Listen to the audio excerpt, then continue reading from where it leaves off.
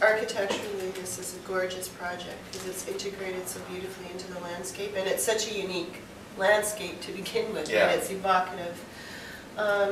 Strength is also that it is very, very straightforward and can fully rely on passive systems.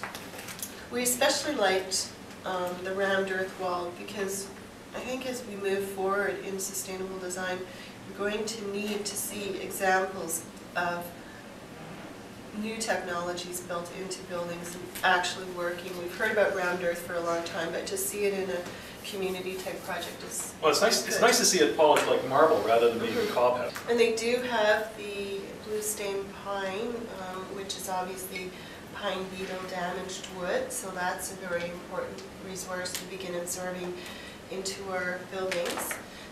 And there's the habitable green roof, and obviously very, very careful use of water.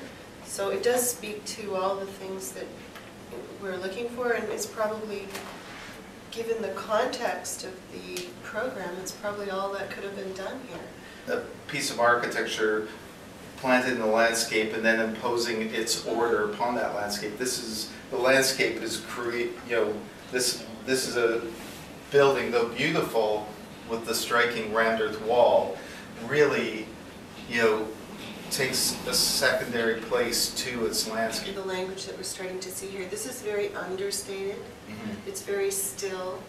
It's very simple. It has a limited use of materials. It's not overglazed. I think these are all qualities that we're beginning to see in the evolution of sustainable design.